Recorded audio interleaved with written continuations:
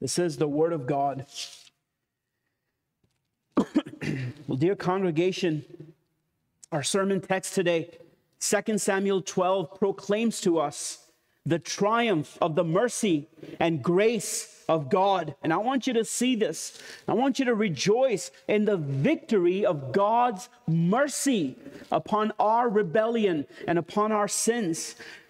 Those whom God has accepted in the beloved, he will never forsake. Isn't that good news? He will never leave nor forsake his people, and even our sins cannot separate us from the love of God, which is in Christ Jesus, our Lord. The Lord is at work in the lives of his people, and he graciously sanctifies us through his word so that we die more and more to sin, and we live more and more unto righteousness. And when we sin, as a loving father, he disciplines us, right? But he will never reject us. He will never leave us. Children, do you remember what the Lord said to Peter at the Last Supper? Right before he was going to sin grievously, Peter, the apostle, was going to stand before people in public and deny the Lord Jesus 3 times.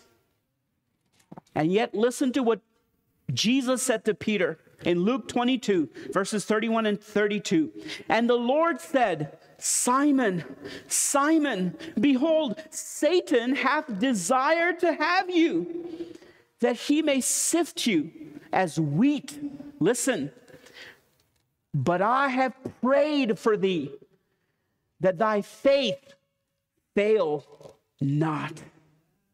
And when thou art converted, strengthen thy brethren. Jesus doesn't say, and if you come back, strengthen your brothers. When you come back, Peter, you will come back. You will backslide temporarily, but I will not let you go. Satan desired to have Peter. Could Satan have him? Not a chance. You know why?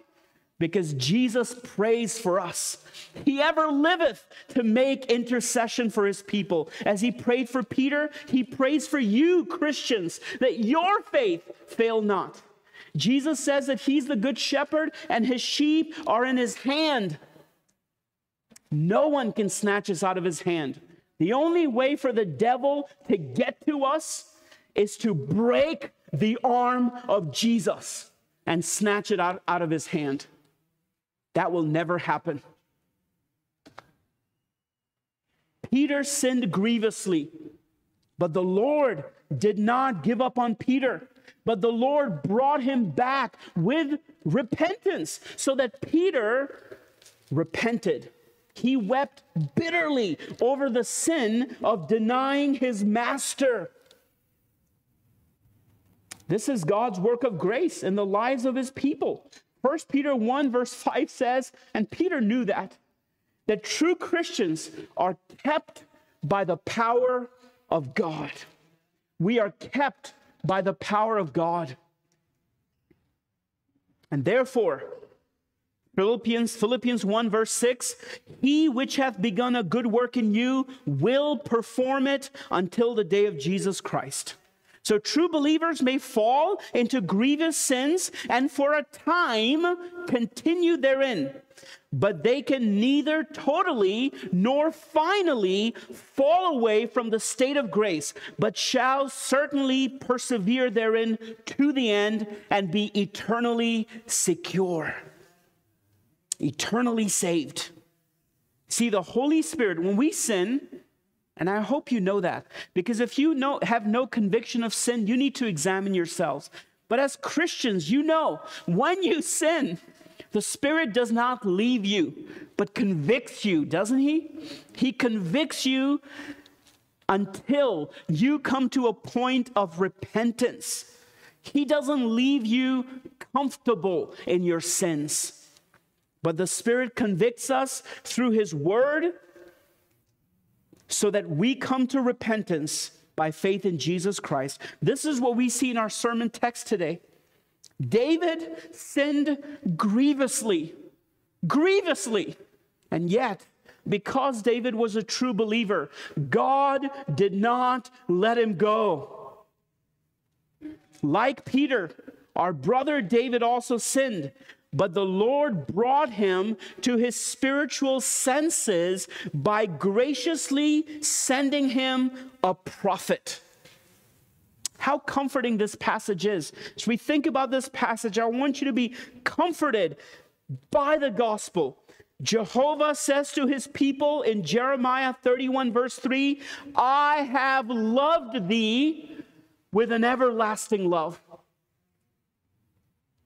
Therefore, with loving kindness have I drawn thee. God doesn't love us with temporary love, but with an everlasting love.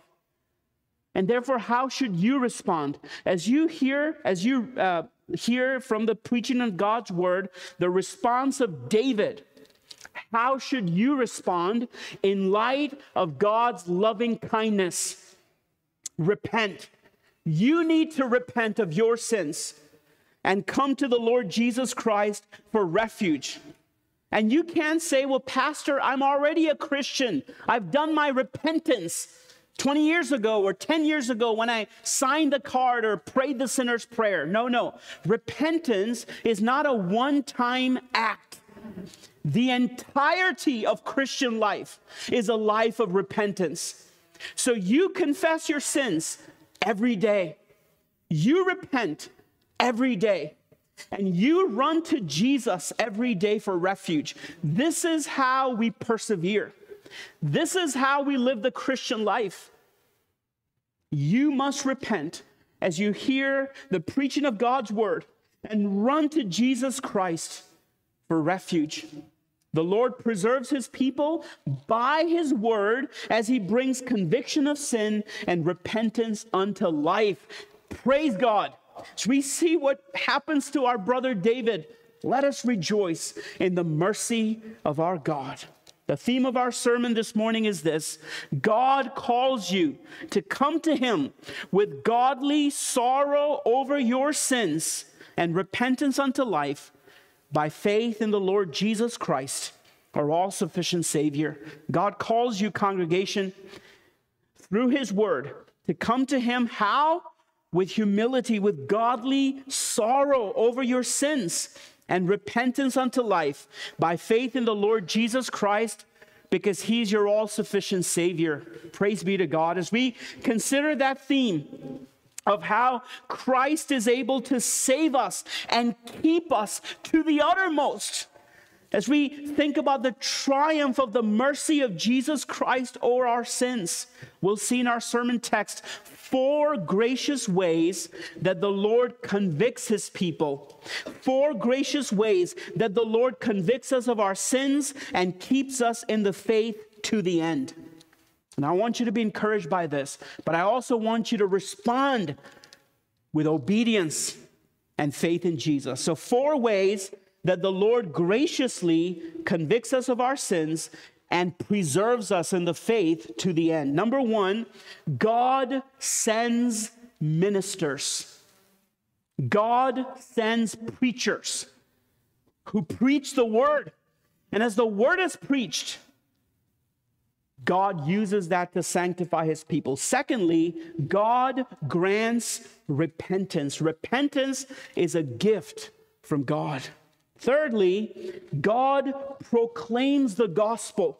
And then fourthly, God gives us the hope of resurrection. The hope of resurrection. So that David could have comfort even as he mourns the death of his newborn baby. God gives us the hope of resurrection. So 4 gracious ways that the Lord keeps us in the faith and convicts us of our sins. So firstly, then, our first heading, God sends ministers. Notice how the Lord is gracious and merciful and how he reached out to David. After David committed sin, the Lord didn't leave David in his filth, right? The Lord reached out to his servant. Again, remember this. The Lord will not let his people go. We can try to run away from him, but he, by his grace, will triumph over our laziness, our sin, our rebellion, and give us greater affections for him and draw us back to him. He did it with Peter. He does it here with David. And so the Lord graciously sends a prophet, a preacher. Look at verse 1. And the Lord, Jehovah, sent Nathan unto David. I want you to see that this sending of the prophet Nathan to David was an act of God's grace. It was an act of love toward David. Do you understand that? The Lord did not let David persist in his sins, but the Lord intervened in mercy. It's an act of God's mercy when he awakens us from our spiritual slumber, right? It's an act of God's mercy when he does not let us continue in our sins, but he sends conviction, even through a preacher. When God sends a faithful preacher to bring to you his word, rejoice.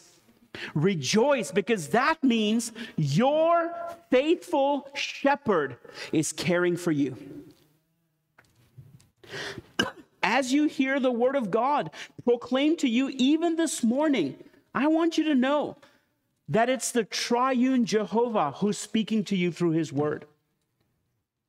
You must respond with humility and obedience. Children, adults, you ought to give the most earnest heed to the things which you hear. You're not spectators here, but you are those to whom the word of God has come. And so God's word encourages us to pay attention to the preached word and respond with obedience. Listen to a few verses. James 1 verse 21, wherefore lay apart all filthiness and superfluity of naughtiness and receive with meekness the engrafted word, which is able to save your souls. Verse 22 says, but be ye doers of the word and not hearers only. Did you hear that?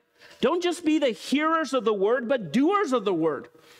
If you're only hearers, you're deceiving your own selves. James 1 verse 25 says, but whoso looketh into the perfect law of liberty and continueth therein, he being not a forgetful hearer, but a doer of the work, this man shall be blessed by his deed. And so we can multiply even more texts that speak of our duty as listeners to the word of God. We need to listen to God's word and obey what God commands by his grace. Amen? Notice also, and this is really amazing, notice the boldness and courage of the prophet Nathan. God sent Nathan to David. Nathan didn't dilly-dally. He didn't delay. He didn't sugarcoat the message. He obeyed, and he went to the king.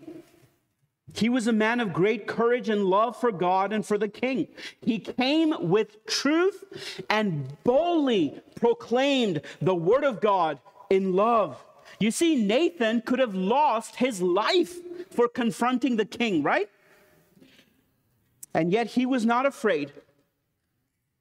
But he proclaimed the word of the Lord and called King David to repentance. Dear congregation, as an application for you, you need to pray for your ministers, the ministers of this church. Pray for your ministers to be bold, to be courageous like the prophet Nathan. Pray also for all your office bearers, that they be faithful men, faithful servants of the Lord, that they, by the grace of God, would feed the flock of God with love and compassion, speaking the truth in love. The minister's calling is to preach the word, right? Not his own opinions or not that which pleases the audience, but the word needs to be preached. And the minister's calling is to boldly proclaim the word and never compromise the truth of the gospel. What people think of the minister is irrelevant. irrelevant. The only thing that matters is God pleased? Now, of course, God's people rejoice when they hear the word of God. But the minister preaches, for God has called him. The Apostle Paul says in Galatians 1 verse 10, "For do I now persuade men or God? Or do I seek to please men?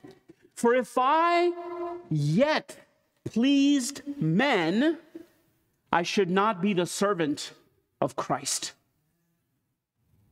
Your elders, your ministers, your deacon need your prayers.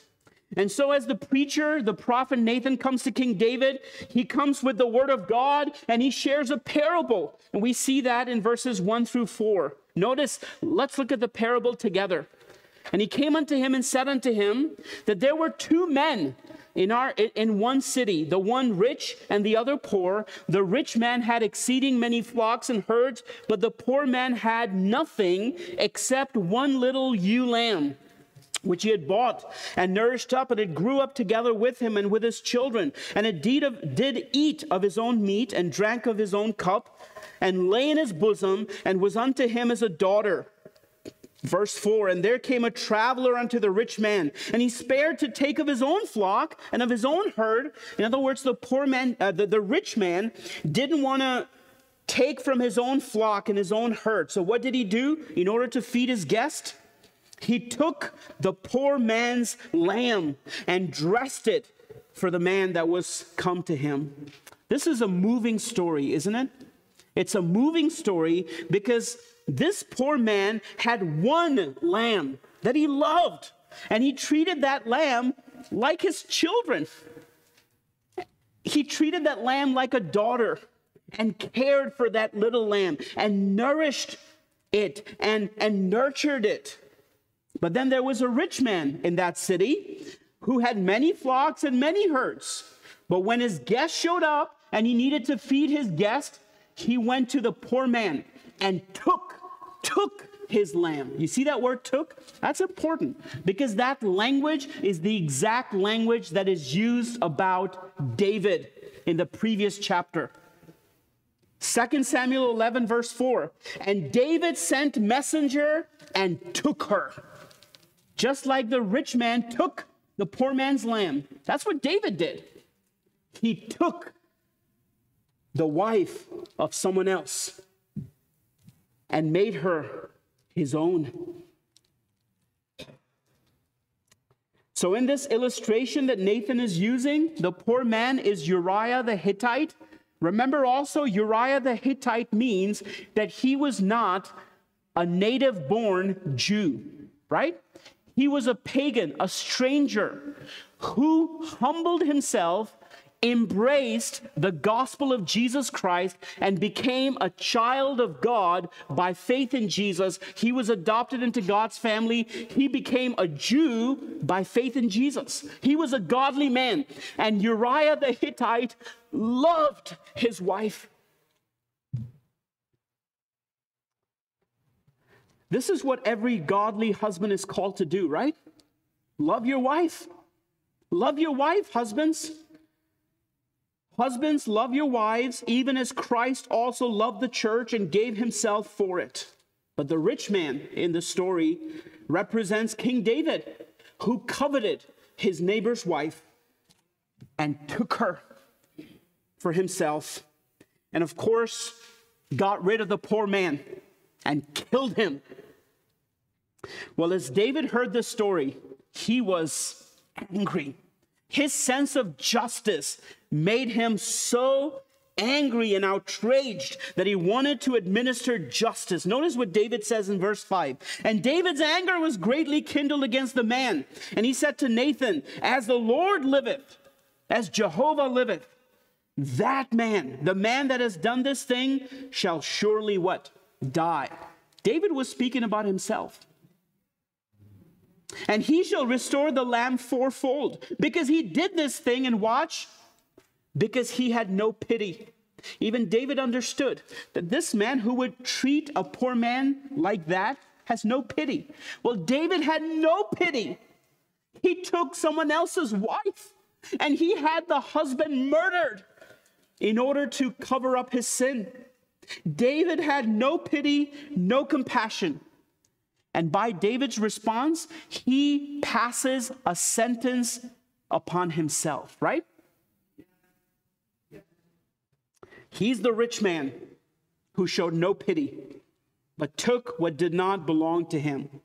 And I want you to see here in verse 7 that Nathan doesn't stop there and says, all right, David, I'll see you tomorrow. He applies it to David. See, it's one thing to share information. It's another thing to apply the word of God and call people to repentance.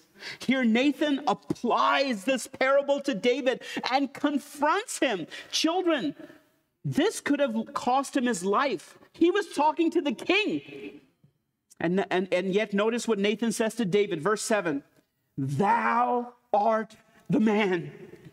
I was talking about you, David. Thou art the man.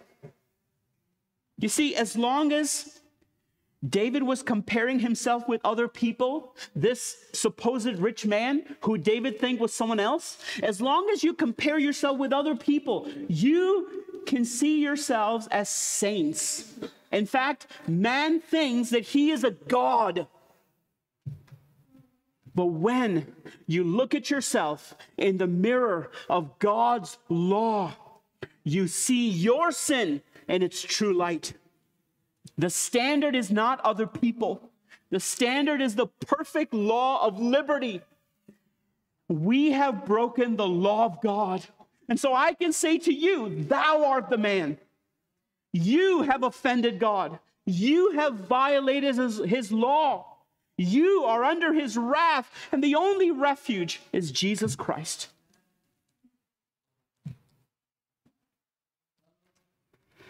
Notice verse 9, Nathan reminds David that he despised the commandment of God, that he did evil in God's sight by killing Uriah the Hittite and taking Uriah's wife to be his own wife. In verses 7 and 9, Nathan also reminds David of the kindness of the Lord toward him, right? Now notice verse 8. It should not be a problem for us, but I want you to see this. Verse 8 says, and I gave thee thy master's house and thy master's wives into thy bosom, and gave thee the house of Israel and of Judah. And if that had been too little, I would moreover have given unto thee such and such things. Okay, now the point of verse 8 is not that God approves of polygamy, okay? Polygamy is contrary to the law of God. Having more than one wife is contrary to the law of God. That's not the point. Again, marriage, let me remind you, is a covenant union between one man and one woman for life. The point here is this. The Lord was merciful toward David, right? The Lord showed him kindness and treated him with great generosity and bounty. In response to the Lord's kindness, how should David have behaved? He should have been what? Content. He should have been thankful instead of taking something that doesn't belong to him. That's the point. The Lord was merciful toward David. David should have been thankful for what he had, but he became discontented, right? And he desired something more, something else. All that the Lord had given him meant nothing to him. And he was ready to despise the Lord's command for a woman who was not his, to satisfy his lusts. What about you? Are you content in Christ? Are you satisfied with him? Do you know that Christ is your all-sufficient Savior and that his grace is sufficient for you? Are you cultivating a life of gratitude and thanksgiving? Or are you longing for something else, something better, because you're not happy with the way the Lord has dealt with you? How foolish is that? You know, Christian, how the Lord has dealt with you? He has saved you from hell. And he gives you food and a roof above your head. How can we not be content? How can we complain or murmur or grumble and desire something that doesn't belong to us? You need to cultivate gratitude as a Christian. The life of a Christian is a life of thanksgiving. And we obeyed Christ out of a heart filled with gratitude for the wonders he has done. We sang that, didn't we? What do you have that you did not receive? And if everything you have, you received by the mercy of God, why do you act as though you didn't receive it by grace? Now, one more thing I want you to see here, which convicted me very much, and it has been something that the Lord has been convicting me for over a year. I want you to see here how Nathan applied the word to David. And the Lord used it to bring David to repentance and restoration, right? Nathan didn't just share information. He applied the word of God to him. Thou art the man. What can we learn from that about preaching? Preaching is not a lecture. Preaching is not mere sharing of information. There is an urgency in preaching. Lives are at stake. The minister must make applications and apply the word of God to the people. I've been helped by a man called Joel Beakey. He's a minister up in Michigan. He writes about how preaching needs to be applicatory, meaning preaching needs to have application as the word of God penetrates into the hearts of the people so that people don't walk away with some information in their head, but they are told, this is the word of God, and you are supposed to live differently by the grace of God because God calls you to come to him by faith. Joel Beakey writes, quote, applicatory preaching is the process of riveting truth so powerfully in people that they cannot help but see how they must change and how they can be empowered to do so. It applies the text to every aspect of a listener's life, promoting, by the grace of the Spirit, a religion that is power and not mere form, end quote. And so as we look at 2 Samuel 12, let's not point fingers at David. The law of God is pointing fingers at you. How would you respond? The law of God exposes your spiritual bankruptcy apart from Christ. The only proper response is repentance and faith in Jesus Christ. You need to fly to Jesus and cast yourselves at the mercy of a gracious Savior who is willing and ready to forgive your sins if you come to him by faith. And this brings us to our second heading, the second glorious way that the Lord convicts us of our sins and keeps us in the faith is by bringing us to repentance. Reality, that glorious reality, the Lord doesn't leave us in our sin comfortable, but he keeps prodding and he keeps exposing our sins and keeps convicting us until we give up and say, Lord, have mercy upon me, a sinner. This is what the Lord does here as he grants repentance to his servant David. Look at verse 13. Notice how David responds. And David said unto Nathan, verse 13, I have sinned against the Lord. I have sinned against the Lord. David acknowledges that what the Lord is saying is true, right? He's no longer making excuses. He's no longer trying to hide his sin. But he confesses, I have sinned against the Lord. And yes, David sinned against Bathsheba. And yes, David sinned against Uriah the Hittite. And yes, David sinned against the families of those men who died in the battlefield as he was trying to get Uriah murdered. But his sin was primarily and ultimately against who? God. And so he says in Psalm 51, against thee and thee only have I sinned and done this evil in thy sight. Because sin is transgression of the law of God. Sin is cosmic treason.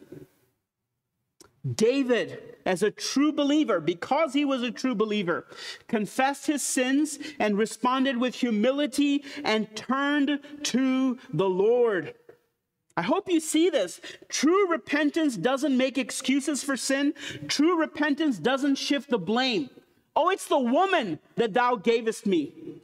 No, that's not true repentance. True repentance takes the responsibility and says, Lord, I have sinned against thee. And if you were to give me justice, Lord, I would be in hell right now. This is what I deserve. I deserve to what? Die.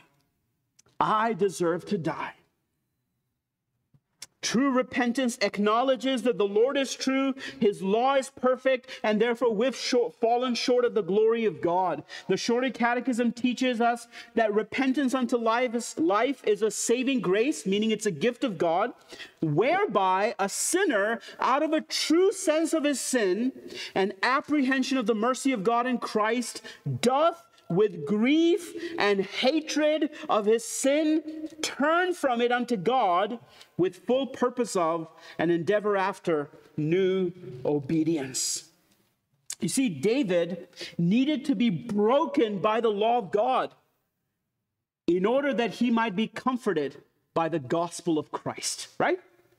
That's what we need. We need to be broken by the law of God so that we run to Jesus for life, for hope, for all that we have. We need the good news of the gospel. And as David was broken by the law of God, he was ready to hear the good news that Nathan the prophet is about to proclaim. You see, the law is our schoolmaster to bring us unto Christ, that we might be justified by faith. The law of God strips us of any boasting in ourselves and exposes us as beggars and spiritually bankrupt criminals that we are, so that we see the righteous robe of Jesus Christ as more precious than life. We desire to be clothed with the righteousness of Jesus. Nothing else will do. The blood of bulls and goats, children, can never take away our sins. It's the blood of Jesus that cleanses us from all sins, and that's what we need. In light of that, God is calling you as well to repent. Do not play with your sins. Do not postpone your repentance, but with grief and hatred of your sin, today turn from it unto God by faith in Jesus Christ. Jehovah says in Ezekiel 18 verse 30, repent and turn yourselves from all your transgressions, so iniquity shall not be your ruin. Sin will bring you to ruin. But turn to Jesus Christ for life. You must come to Christ, embrace him, and submit to his lordship. If there are any unbelievers present here today living in rebellion against Christ, the word of God says to you, except ye repent, ye shall all likewise perish. Christians, redeemed people of God, the word of God says to you, repent. Sin is your enemy. Amen? Sin is your enemy, and an unconfessed sin is an enemy that you have welcomed into your house, and you're serving him dinner. Confess your sins before God. Don't welcome sin as a guest, because sin is your enemy. 1 John 1:9 promises that if we confess our sins, this is glorious. He is what? Faithful and just to forgive us our sins and to cleanse us from all unrighteousness. You don't have to make a pilgrimage to Mecca. You don't have to climb the stairs of St. Peter's Basilica. You don't have to produce enough merits to receive forgiveness. Believe in Christ. Believe in Christ, and God will forgive you. Our brother David here had godly sorrow, like the Apostle Peter, and he received forgiveness. But there is also the sorrow of the world. You know that, right? Think about Judas Iscariot. Judas Iscariot also denied Christ, but he was not a true believer. Judas Iscariot was not a Christian. And so when he got caught, he had sorrow, but it was not godly sorrow, but the sorrow of the world. What about you? The word of God says, the sorrow of the world worketh death. You must have godly sorrow. The worldly sorrow is basically the sorrow that you got caught. You feel bad because you're exposed before men. And your good name has been tarnished because of your stupidity. That's not godly sorrow. Godly sorrow sees that my offense is against God. I've offended him. I need to be reconciled to God. We've offended the holy God of heaven and earth, and we deserve death, not just physical death, but eternal death of body and soul in hell. But because of the person and work of Jesus Christ, adults, children, those who truly repent receive mercy and forgiveness of sins. This is the good news of the gospel. And this brings us to our third heading, God proclaims the gospel. Notice here how God, through the mouth of his servant, Nathan, brings the good news of the gospel to his servant David. Look at this glorious verse, verse 13 again. And Nathan said unto David, the Lord also hath put away thy sin. Thou shalt not die. This is the gospel, amen? The Lord hath put away thy sin.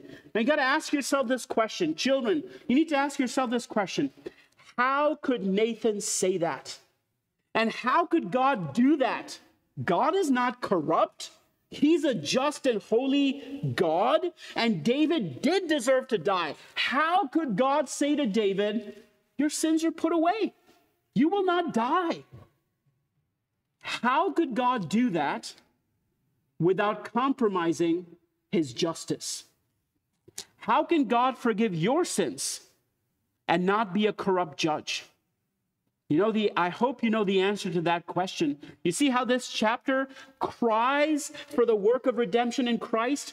God can forgive you and not compromise his justice because God put our sins upon the cross and crushed his son in our place, that he might be just and the justifier of those who put their trust in Jesus Christ. God did not compromise his justice. God put David's sins and the sins of all of God's elect upon the shoulders of his only begotten Son, who died on the cross for our sins and satisfied divine justice. That's why God could forgive David. And that's why God can forgive you this morning. Amen. Romans 5 says, Christ died for the ungodly. For when we were yet without strength, in due time, Christ died for the ungodly. For scarcely for a righteous man will one die, yet peradventure for a good man some would even dare to die. But God commendeth his love toward us in this, while we were yet sinners, Christ died for us. Christ died for David, and therefore he could be forgiven. For the wages of sin is death, but the gift of God is eternal life through Jesus Christ our Lord. But there's also a warning here, isn't there? Here's the warning. Watch this. Although David was forgiven, although his fellowship with God was restored, his sin had consequences. David was forgiven. True believers can never lose their salvation. But your sins will have consequences. And David had to suffer the consequences of his sin the rest of his days on the earth. Notice how the Lord promises consequences. He did so in verse 11, Private sins bring public consequences. And notice in verse 14 as well, howbeit, so David, you're forgiven. Howbeit, because by this deed thou hast given great occasion to the enemies of the Lord to blaspheme, watch, the child also that is born unto thee shall surely die. There's a warning for us here. Our secret sins are never secret before the Lord. Our secret sins will be exposed. That's why we need to repent and run to Jesus for refuge. And by his grace, kill sin. The sins of believers bring reproach upon the name of Christ. But look at verse 14 with me. Notice what verse 14 is saying. This is glorious. The child of David was going to die, right? Because of David's sins. The child of David died in the place of David. That's the gospel. Jesus, our substitute, died in our place. And there is a greater child of David, the Lord of David, Jesus Christ, who would die in his place in order for David to be forgiven. David was forgiven, but someone else died in his place. And someone else died in your place in order for you to be forgiven. See, God doesn't brush sins aside. He doesn't hide sins under the carpet, pretending like they don't exist. He put our sins publicly upon Jesus, who was humiliated for us. The sins, the punishment that we deserved was upon him. And with his stripes, we are healed. Jesus took our punishment upon himself. Well, as David is forgiven, he's restored to fellowship with God. Because of the gospel of Jesus Christ, he still will have to face consequences. And he sees even in this chapter, as he walks through the valley of the shadow of death, as he mourns the death of his newborn child, in verses 15 through 23, the Lord of all comfort is with David. Amen. The Lord of all comfort, the God of consolation, is with David, and God is with you as well in the gospel. Your sins will bring consequences, but if you repent, God will forgive your sins, and he will not leave you. He will not erase your name from the Lamb's book of life. Those whom God has saved, he will keep to the end. So that when you go through trials, sometimes we go through trials of our own making. Isn't that true? Many times we have disastrous consequences of our own bad choices. And yet, as we go through those trials, we're not alone. Emmanuel is with us. The Lord is with us in his mercy and grace. And so David could go through this trial of the death of his baby because his hope was in the risen Savior, Jesus Christ. And so as Christians, we don't mourn the way the world mourns. You know why? Because death has lost its sting. Love those words. Death has lost its sting because Jesus Christ is risen. And when you put your hope in Jesus Christ, that hope will never make you ashamed. And this brings us to our final heading. God gives the hope of resurrection. God gives the hope of resurrection. So in verse 15, we read that the Lord struck the child that Uriah's wife bare unto David, and the child was very sick.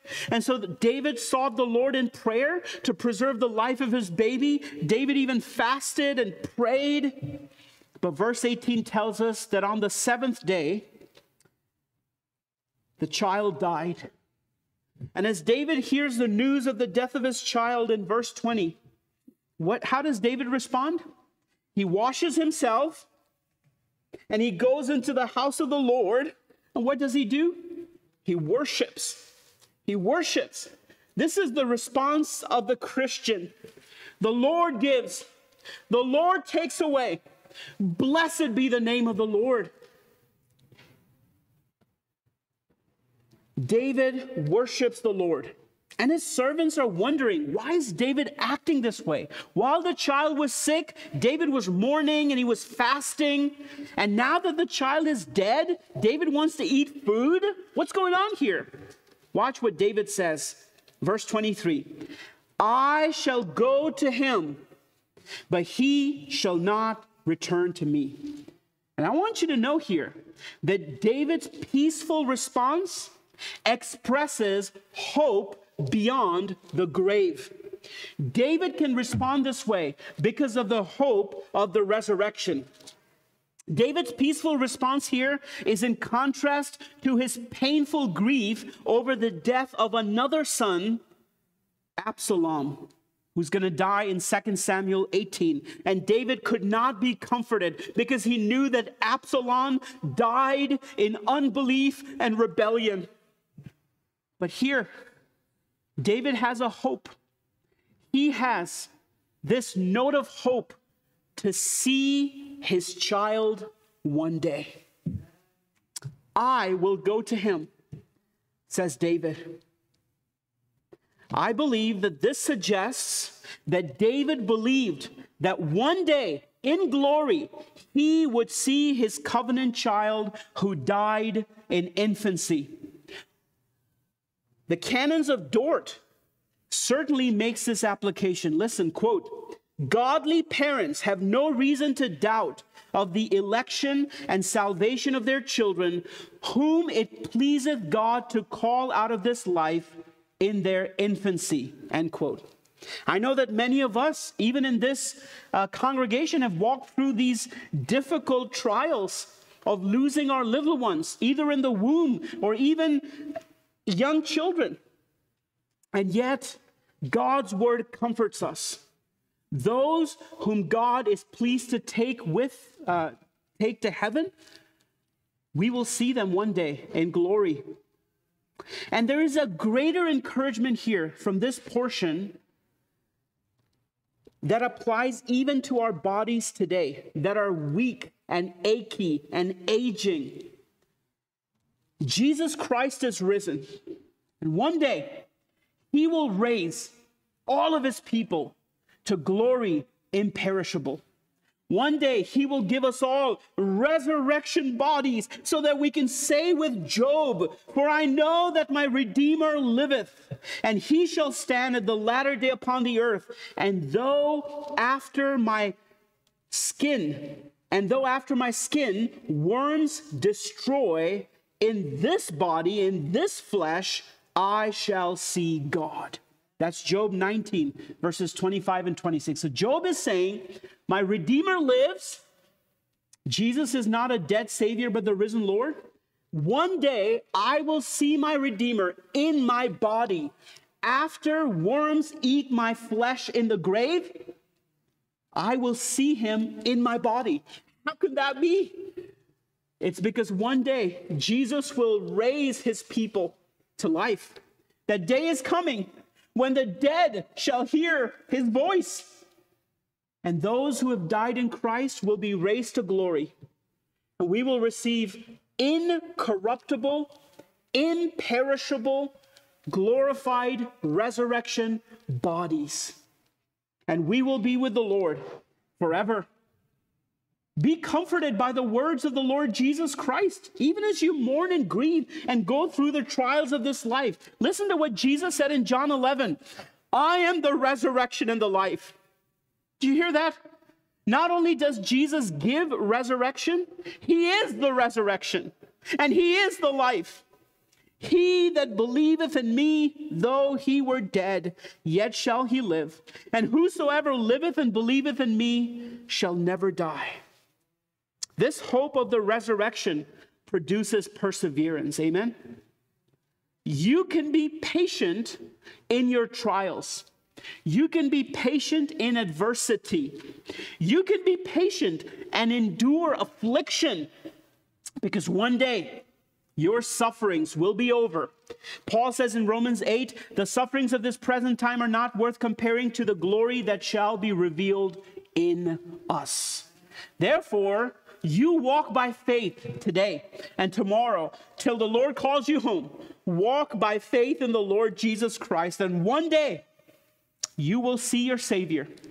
And one day he will give you resurrection bodies. Look at verse 24. And David comforted Bathsheba his wife, and went in unto her, and lay with her, and she bare a son, and he called his name what? Solomon. And the Lord loved him. Again, verse 24 points us to the gospel. I hope you see that. Verse 24.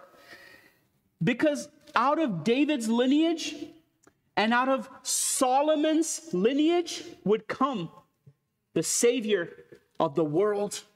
Children, boys and girls, do you realize that Bathsheba, this woman, the mother of Solomon, is included in the genealogy of Jesus Christ in Matthew 1?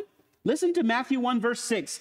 And Jesse begat David the king, and David the king begat Solomon of her that had been the wife of Urias. This is good news. God uses even the sins of people to bring about his good purposes. He is sovereign even over our sins. The purposes of the Lord shall stand. In the fullness of the time, God sent forth his Son, made of a woman, made under the law, to redeem us from the curse of the law. Jesus Christ, the greater Solomon, has come. What does the name Solomon mean? Notice what it says about Solomon. The Lord loved him, right? He was given the name Jedediah, which means loved by the Lord, loved by Jehovah. It says the Lord loved Solomon, but we will see Solomon was not a perfect king. Solomon sinned against the Lord. Solomon displeased the Lord. But do you know that there is a greater Solomon, about whom God the Father said at the baptism, "This is my Son, in whom I'm well pleased." The Lord Jesus Christ never sinned. He never sinned, but he died for our sins, that we might be reconciled to God. Well, the chapter ends then with the triumph of David, the Lord's anointed. David destroys and defeats the Ammonites in verses 26 through 31. Remember, in 2 chapters ago, the Ammonites refused to submit to the Lord's anointed, and now David destroys them. You know why? Because it is utter folly and insanity to not submit to the anointed king, someone greater than David, the Lord Jesus Christ. This is the warning we see in Psalm 2. Kiss the Son or what? Perish. Kiss the Son or perish. But those of you who are Christians, rejoice in the Lord's mercy in your lives. Our Lord Jesus declares in John 10, "My sheep hear my voice. I know them. They follow me, and I give unto them eternal life, and they shall never perish." Your good shepherd cares for you. Your good shepherd holds you fast. So make diligent use of the means of grace and grow in grace and in the knowledge of the Lord Jesus Christ. Come to Christ, the author and finisher of our faith. Amen. Let us pray. Let us stand for prayer.